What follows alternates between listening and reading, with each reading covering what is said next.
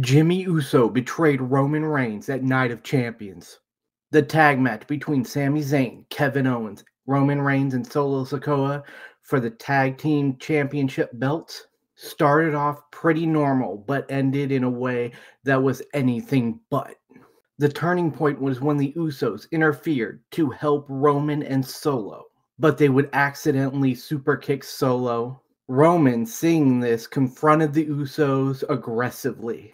Jimmy then snapped and superkicked Roman twice.